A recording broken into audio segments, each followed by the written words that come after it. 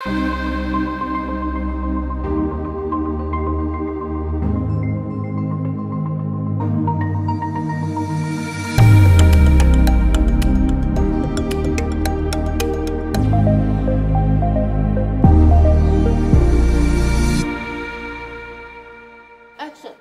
everyone, my name is Steven Senshan, and welcome to the Sundance Collab mobile filmmaking course, presented by Xiaomi. Before we jump into everything, allow me to give a brief introduction. Xiaomi is the world's second largest smartphone brand. We make all different kinds of phones, including ones focused on high-quality mobile imagery. I am the head of Xiaomi Studios, our in-house mobile filmmaking studio where we work with Xiaomi creators all around the world to create amazing short films shot on our Xiaomi phones. In this course, I'm really excited to talk about mobile filmmaking and all of the possibilities that it brings. We will cover all of the basics of mobile filmmaking as well as walk you through how to make your very own mobile film. There will be a total of 7 classes. Each class will feature a Xiaomi creator, one of our very talented creators that will work with you and share with you their experience about how to make mobile films. You can check out the Xiaomi Studios website to learn more about the program. Now, let's jump into it. Since the invention of smartphones over a decade ago, smartphone technology has made leaps and bounds, especially in photography and filmmaking. Now, smartphones boast some pretty amazing filmmaking capabilities like 8K, HDR10+, and pro filmmaking tools.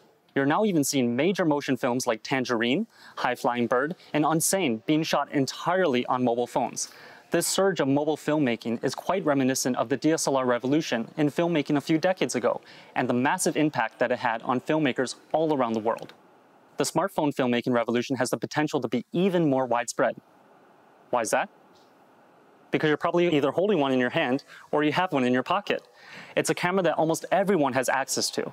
Between the unparalleled portability and convenience combined with the unprecedented accessibility of smartphones as filmmaking tools, they have the ability to give people who may have otherwise never had access to filmmaking tools the ability to unlock their inner creativity and bring their own stories to life. More and more people than ever have the chance to become a filmmaker. But this course isn't a history course on mobile filmmaking. This course is focused on teaching you how to make amazing mobile films. Most of you watching this course are already professional filmmakers or at least have a very good understanding of filmmaking, so we won't focus on teaching you any of the fundamentals. Instead, we will focus on how to translate your skills to smartphone filmmaking. I have seen many extremely talented filmmakers who have created amazing works on traditional cameras, but they find themselves struggling to get acquainted with shooting on a smartphone and find their work not coming out the way they really want. The main reason for this is that they approach mobile filmmaking just the way they would approaching a traditional cinema camera. In this course, we will show you how to avoid this critical error and work within the limits of smartphone filmmaking to create amazing work. So, before we jump into anything else, you will hear one word constantly come up throughout this course, and that is parameters. What are parameters? Well, basically, parameters are the limits to what a camera can do in terms of filmmaking. It's important to remember that a smartphone is a filmmaking tool just like any other filmmaking tool. Each tool has its upsides as well as its parameters.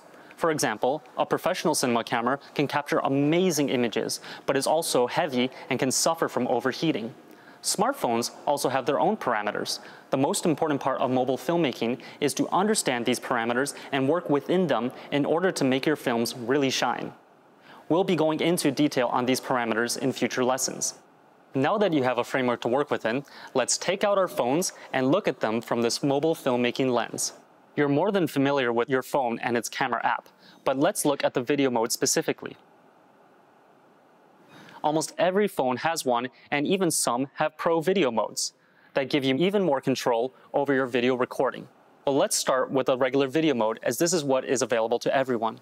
Here, most phones will have the ability to focus, adjust for exposure, lock both, and start recording. Some phones will even have the ability to change frame rates and resolution in video mode for different uses. Nowadays, as phones become more and more serious filmmaking tools, some phones have incorporated pro modes that provide filmmakers more control over their image. On the phone that I'm using now, I have full control over shutter speed, ISO, color temperature, and frame rate.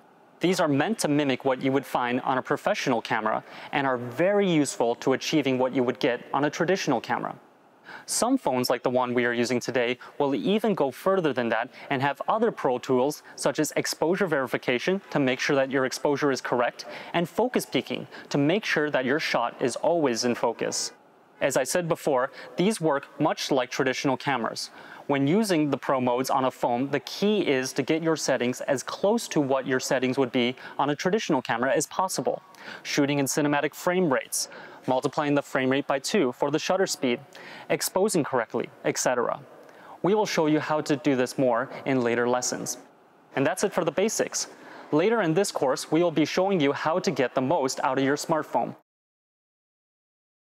As I said previously, what makes Xiaomi Studios so special is the Xiaomi creators at the core of the project.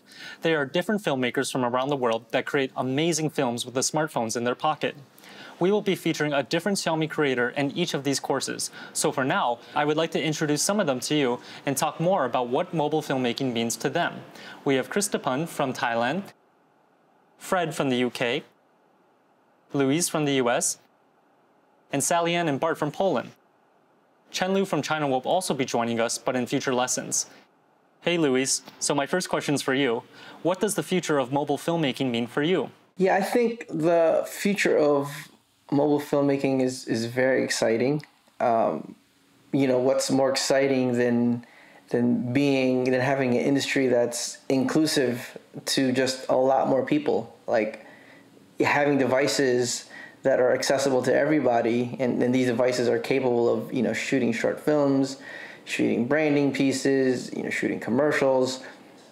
The more people that have access to this, just the more creative and the more vast our kind of industry gets.